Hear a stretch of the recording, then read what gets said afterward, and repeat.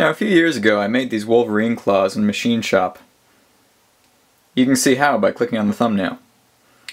But I was thinking to myself, how could I make them cooler? I mean, they're pretty awesome, Wolverine claws and whatnot. And then a few weeks ago I saw a post on Hackaday about Thor's hammer running 80,000 volts through Thor's hammer. So I thought, what if I electrified these Wolverine claws? Let's take a look. The heart of this project is a transformer I pulled from an oil furnace.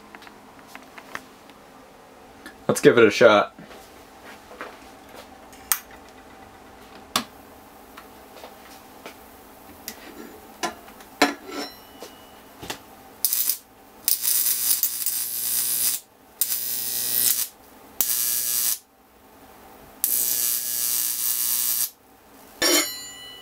To be honest, I'm not too sure how many volts this transformer puts out, but certainly enough for a light show.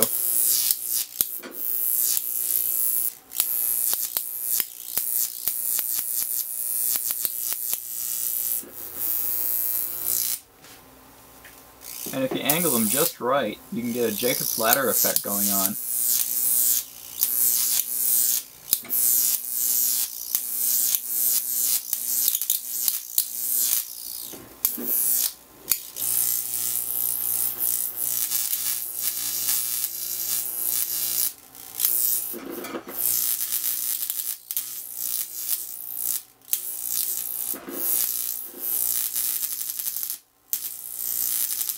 Well, there you have it.